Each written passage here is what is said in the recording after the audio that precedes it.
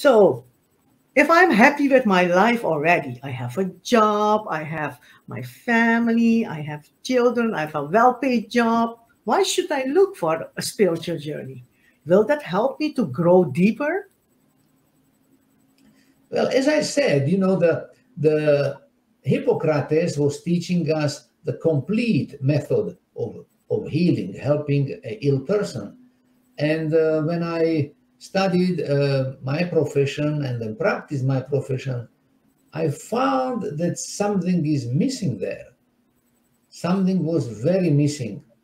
Um, and I could feel that I am not addressing the illness at the complete level. Something is missing. But also, what was missing was inside me, that it did not give me full satisfaction. It didn't give me that feeling of complete accomplishment because something was always missing there.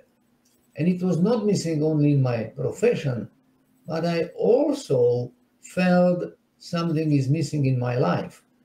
Even I have all this success, uh, there is something which is not there, which should be there. And I realized very quickly that this is a spiritual aspect of the life that was missing.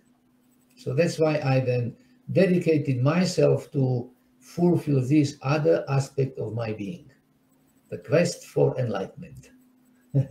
Wow. Thank you for sharing that. So, did you start it with meditation first also? Yes, I both meditation and spiritual healing. Since childhood, I had that ability, and I could feel energies.